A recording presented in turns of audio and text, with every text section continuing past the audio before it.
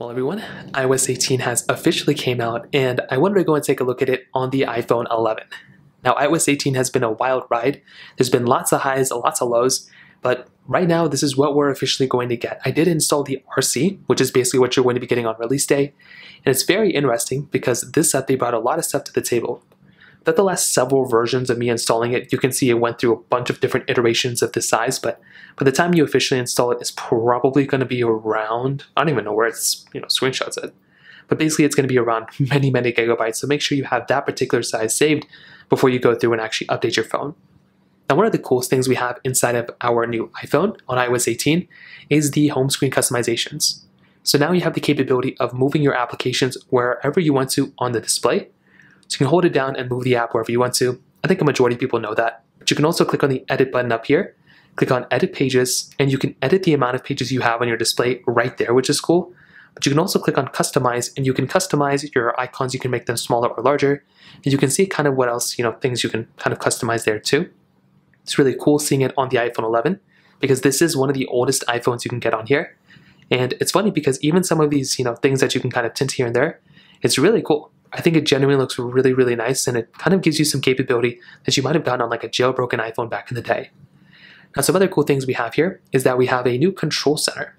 I've modified this control center quite a bit now, but you have the capability of basically having several different pages within the control center.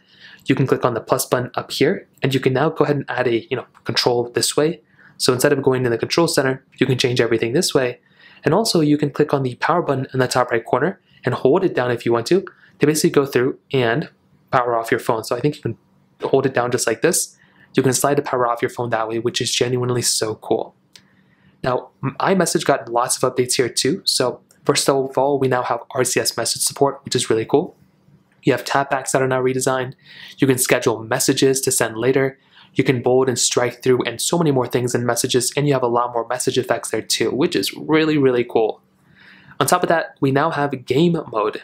So what game mode allows you to do is allows you to go ahead and have a dedicated mode where whenever you're playing games inside of your iPhone, it will now kind of increase the speed in some games and kind of give you better latency or less latency in certain games for your controllers and stuff, which is a really cool thing. One other really cool thing is that we have the ability of locking an application. So now you can go and hold down on an app. You can require a passcode for that app or require Face ID. That's another really cool thing that we have here. And we now have our passwords application too, which is a dedicated passwords app that is now built in inside of our iPhone, and it's looks really nice on an iPhone 11 as well.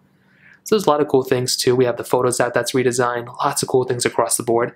But overall, iOS 18 on the iPhone 11 has been a ride, but here we are, and this is basically what you're going to be getting on day one. If you have any other thoughts or questions, please let me know in the comment section below.